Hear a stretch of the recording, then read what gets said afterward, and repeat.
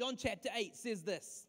It's you will have heard this scripture, a lot of you, but this is an incredible passage of scripture. It starts in verse 27, and I'm reading from the English Standard Version. It says this. It says, "They did not understand that he had been speaking to them about the Father." This is Jesus talking to a group of the Jews. And it says, "So Jesus said to them, 'When you have lifted up the Son of Man, then you will know that I am he, and that I do nothing on my own authority, but speak just as the Father taught me.'" It goes on to say, "He who sent me is with me. He has not left me alone, for I always do the things that are pleasing to him." That's a good way to live life. "As he was saying these things, many believed in him." Goes on to say, verse 31, "So Jesus said to the Jews who had believed him, 'If you abide in my word, you are truly my disciples. You will know the truth, and the truth will set you free.' They answered him, 'We are offspring of Abraham and have never been enslaved to anyone. How is it that you say we will become free?' But Jesus answered them, 'Truly, truly, I say to you, everyone who practices sin is a slave to sin. The slave does not remain in your house forever. The Son remains forever. So if the Son sets you free, you will be free indeed. I know that you are offspring of Abraham, yet you seek to kill me because my words find no place in you. I speak of what I have seen with my Father, and you do what you have heard from your father.'" This is an incredible passage of Scripture, and I just want to start off by framing it with this, is that Jesus is talking here to Jews who have believed in him, right? So this is not to the non-believers. This is not to people who are atheists. These are Jews who have been listening to his teaching. And he says specifically, he said to the Jews who believed in him, in other words, he drew them aside, or he spoke deliberately to these people who had placed their faith in him. And he said these words, "If you abide in my word, you are truly my disciples. You will know the truth, and the truth will set you free." Incredible. A lot of us have heard the scripture quoted in measure when people say the truth will set you free. But I love context in Scripture. I love reading all of what it says. And it says very clearly here, it says, "If you will abide in my word, then you are truly my disciples." Only after abiding in God's word and being his disciples, only then will you know the truth. And only by knowing the truth is the truth able to set us free. I wonder if anybody's ever looked in the mirror before and not liked what you've seen. Maybe after a Christmas period or a holiday break, and you'd been doing so well with your eating plan, and then you get back from holiday and you look in the mirror and you swear you've doubled in size. Does anybody relate to what I'm talking about? You don't like the image that's been reflected back to you. And so what do? Find another mirror, right? This mirror must be lying to me. It's not possible that what this mirror is telling me about myself is true. The Bible is often referred to, not often, is referred to a couple of times as a mirror. In other words, as we look into the mirror, it reveals truth to us. Often when you look in a mirror, our minds would much rather, the easier solution to when we see something in the mirror we don't like is just to change another mirror. We convince ourselves it's one of those fun mirrors, It's one of those ones that makes our waist seem about 15 centimeters wider than it really is. And it's much easier for us to find a mirror which shows us something that we want to see. However, God's word is a mirror that is completely objectively true. And so when you look into the mirror, it may sometimes show you things that are discomforting to you, but they are entirely objectively true. I believe that as a society, we have trained ourselves to be worried about me doing this. We've trained ourselves that if we don't like what we see, if we don't like the way the mirror is, we'll just change it. That was disappointing. Let's rewind 3 seconds.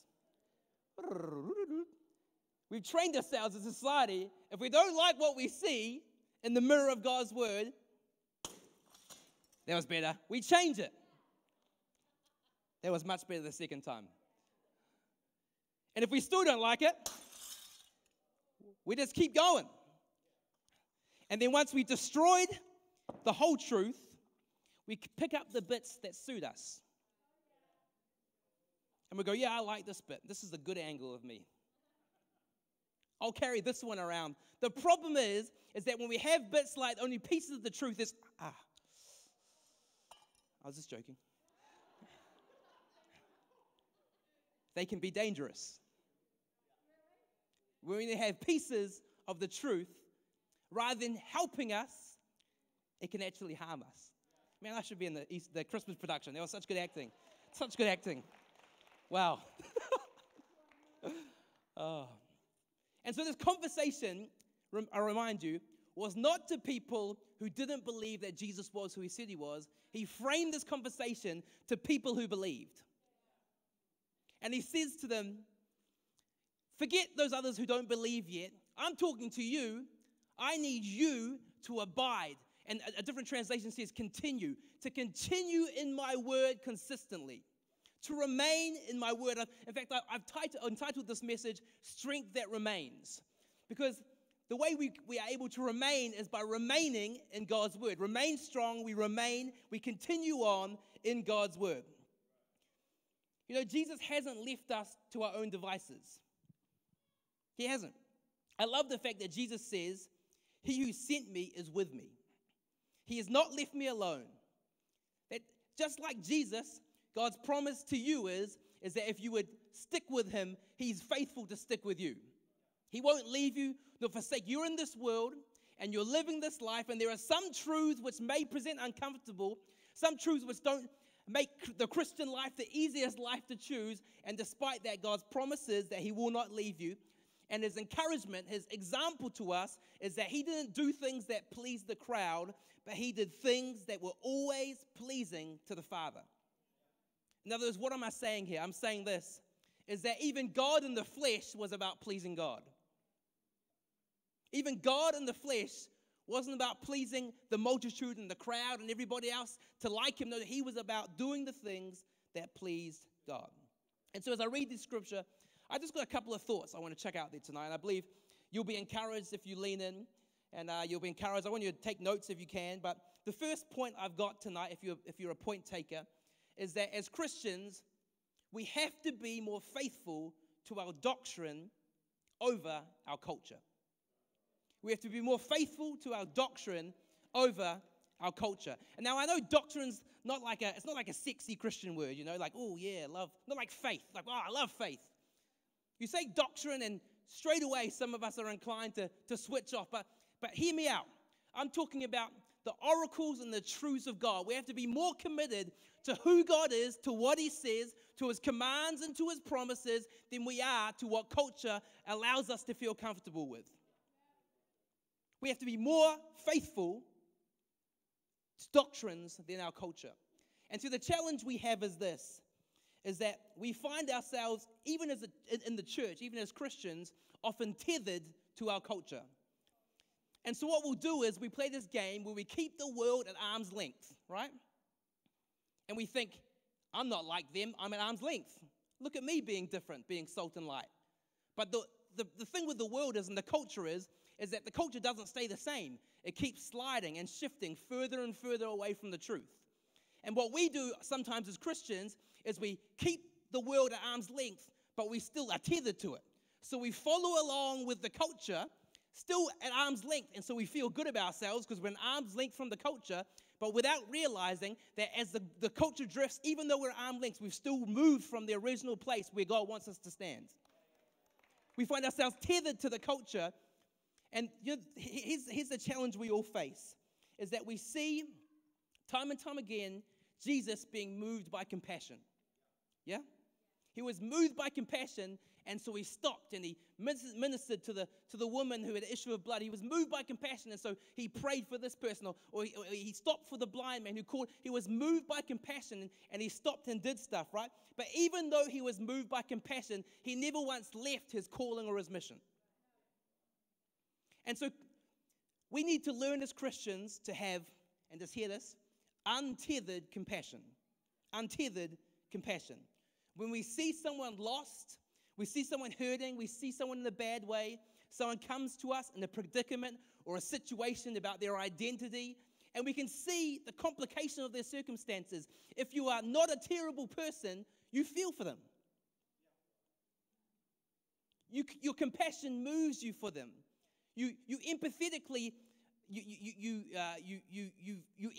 empathize, with their emotions, with the hurt, with the pain, with the sorrow, with how they're feeling, with their desperation. We are compassionately moved, right?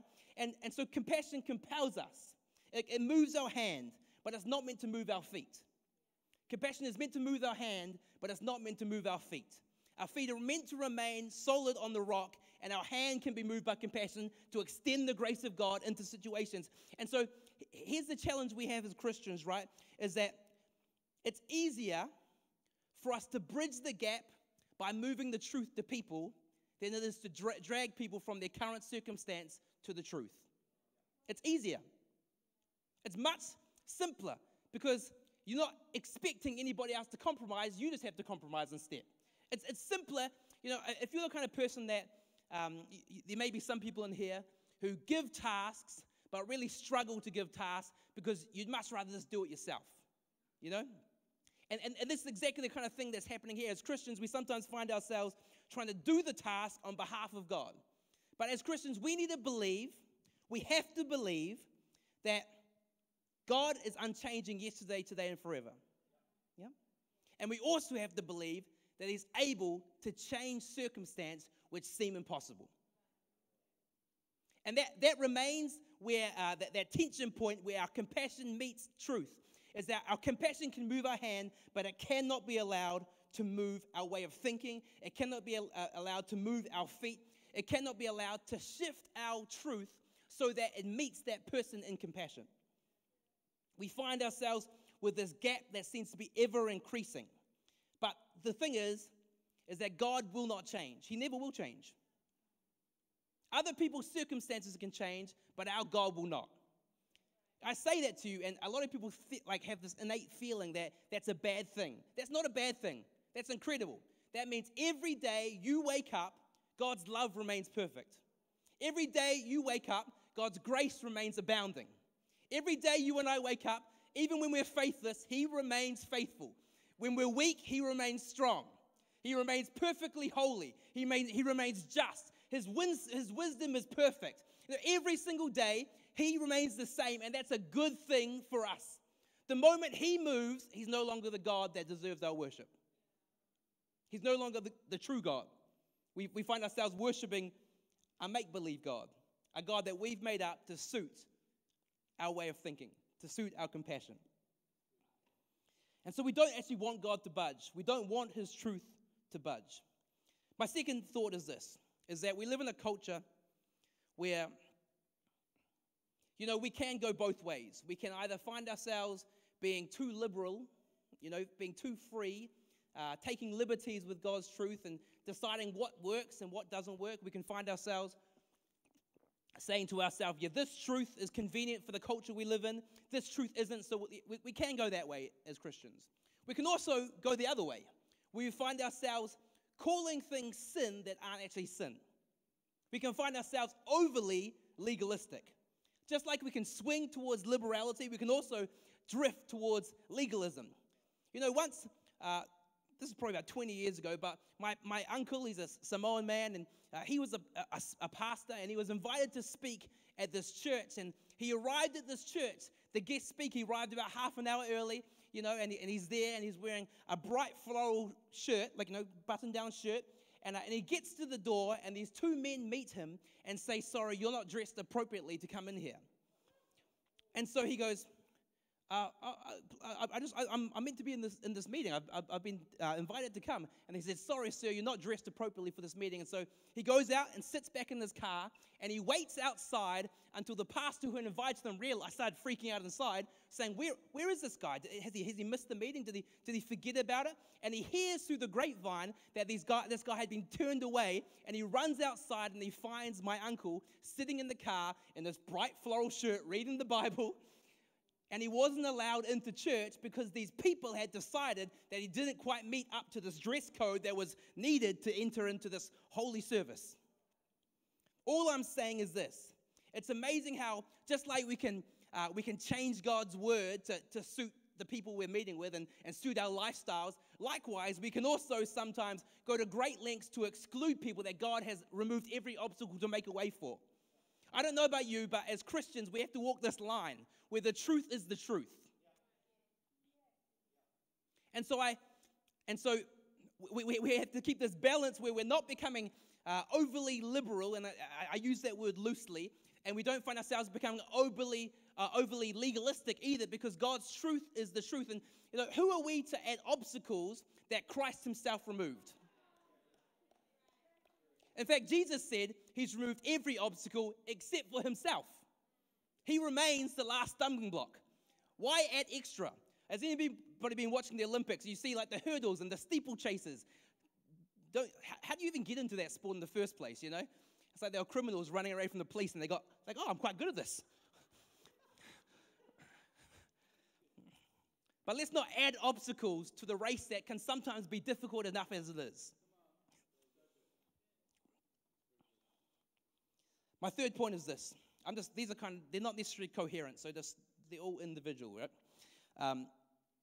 I believe that as Christians with truth, we need to allow ourselves to have leaders rather than just speakers.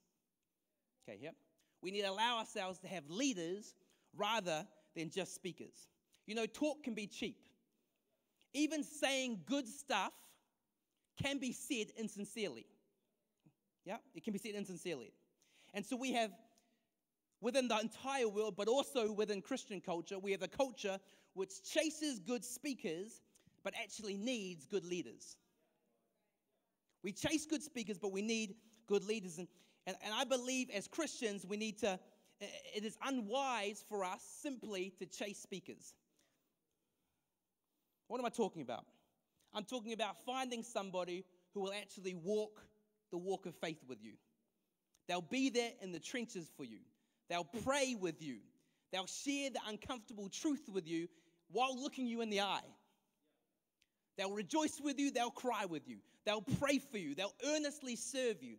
I'm talking about leaders, not just speakers. And, at the very last part of the scripture, it says, Jesus says to the group of people who are shocked by the fact that he's saying that he could give them this freedom that they don't have. And he says, I speak of what I have seen with my Father, and you do what you have heard from your Father.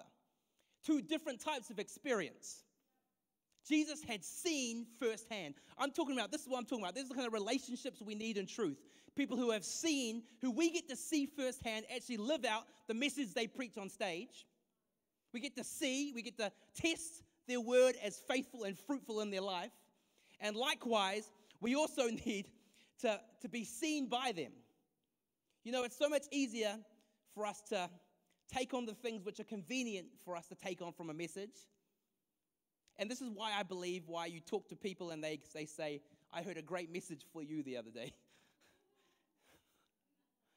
That message really spoke to me about what you need to work on. I'm talking about us creating relationships with humility, honesty, transparency before God. God went to great lengths to tear the veil. And despite that, a lot of us fight real hard to put a veil back up again. I want to remind you this, is that any veil you think you have is only one-way glass. God can see right through it. Here's some questions for you. With the truth, aligning yourself with people who are leaders and not just speakers, are you willing to change your mind? Are you willing to change your mind? I've trained myself in this over the years, where I used to read scripture and I would highlight the bits I thought sounded really nice. Yeah? I flipped it now. Now I read scriptures and I highlight the bits which make me feel uncomfortable about the way I'm living. I've learned I have a lot of opinions. And not all of them naturally line up with God's word. See, we have a culture, we are living in an age where if you give a kid a game, there's this feature that is called player create. There's going to be something that pops on the screen up here behind me. Player create. Whereas you're allowed to choose the player which you like the best. You can assign to the player the attributes you want. I want my player to be this tall and this fast. I want him to have light skin or dark skin. I want him to, have a good smile, or, I want him to be friendly, or you can choose the player you want. I believe this culture is replicated also in the way we view God. We want to have a God who we can create. We apply the player create model to our Christianity sometimes, and we just want a God that fits into our box, makes us comfortable. Well, I want to let you know, I've learned very, very quickly, as you actually lean into God's word and ask His Holy Spirit to convict and lead you, that there are a lot of truths that you'll find in the Bible that don't make you feel happy about your life. What if I told you that wasn't God's ultimate desire? What if I told you He was less concerned about your happiness and more concerned about your holiness? And here's the crazy thing, is that in your holiness, you'll find yourself infinitely more happy. They're not mutually exclusive. My last point is this. Jesus says this really profound saying as I close. He says this, you notice I haven't really even talked about the main scripture. Abide in my word, you are truly my disciples. You will know the truth will set you free. I'm not talking about freedom tonight. I'm actually talking about abiding in God's truth. Remaining in God's truth. So he says this. He says, the slave does not remain in the house forever. The son remains forever. It's really difficult sometimes to tell the difference between a slave and a son. They're both in the house. They're both doing stuff. But the slave only has a temporary lease. He's got to go eventually. The son gets to stay forever. He goes on to say, if the son sets you free, you'll be free indeed. And I know that you are the offspring of Abraham. In other words, but he's saying this. He says, don't lean merely on your heritage.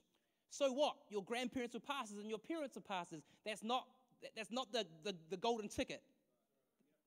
It doesn't necessarily mean anything when you stand before God and you're judged on your choices and your actions. You can't just say, well, here's my parents' resume. I've got 17 generations in a row. And praise God for godly legacy. I'm just trying to say, ultimately, at some point, you've got to choose for yourself. Yeah. He says this. He says, I know you are the offspring of Abraham, and yet you seek to kill me because my word finds no place in you. You seek to kill me because my words find no place in you. First time I read this, I thought, that's so extreme. Man, these people are crazy. That's so extreme. Kill him. And I thought, you know what? Maybe not so extreme. Maybe not so extreme. They wanted to kill him because his words shook that deep, adopted, internal truth. And while it seems harsh, it can be very easy for us to do the same thing. We can assassinate the true God and replace him with a convenient God.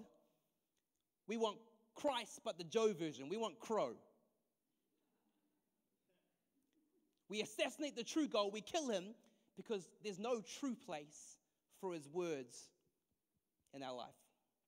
I wonder when the last time you deliberately made space for God's word in your life. And I'm not talking about the novel space that putting him on the mantelpiece and be like, yes, Lord, here's your space. You can have an oil portrait over the fireplace, Lord. What a great place. I'm talking about giving him and his word the rightful place in your life, the authoritative word, the infallible word of God, which does not fail. I'm talking about his word being to you and being to me the ultimate end of truth. I'm talking about his word being ultimate revelation of who God is. I'm talking about when his word makes you uncomfortable because it doesn't line up with the way you feel about a situation or think. I'm wondering if you've given him the place to be right and for you to be wrong. Is there place in you for his word? You know, I'd love to say this is just a society issue. This is just the issue that happens, outside of church. But as a pastor, I've seen time and time again sometimes where it's easy for people to disconnect, where it's hard to share the hard truth with people because they've got Christian pride, They've walked with God so long now, they know, No matter how long you've walked with God, you need to give permission. We need to give permission to God's word to prove us wrong in our own thinking. His truth, no matter how inconvenient, no matter how late it comes, it's still truth. It's objective no matter what. And God's desire is not that we'll settle for, oh yeah, I like that bit. Oh yeah, I like that bit. Not to settle for the pieces, but that we'll embrace, we'll remain in the whole thing. And as we remain in our truth, only then will we truly know it. And as we truly know it, only then have we given it the power to actually set us free. Amen.